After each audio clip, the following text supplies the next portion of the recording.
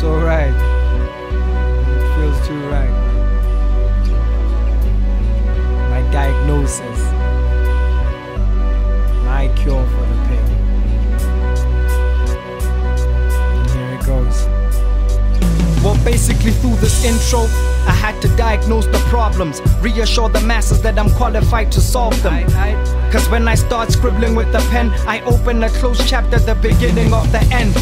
Now studies show there's a virus in the system, a chronic bacteria which can paralyze the victim. Symptoms include cheeky palpitations, followed by a severe craving for garbage information.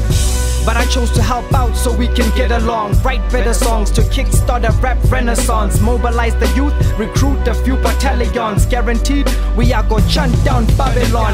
I gave you 10 tracks, a decent dosage, and added dope beats to facilitate the healing process.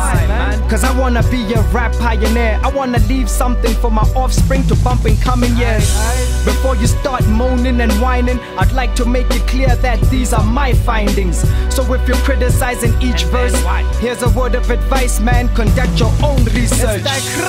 Nah, nigga, forget the cocaine. I don't need a Western remedy to cure your pain. Someone fully understand what I might say.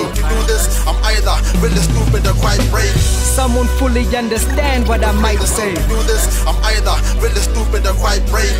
Someone really appreciate what I might say. I'm either really stupid or quite brave.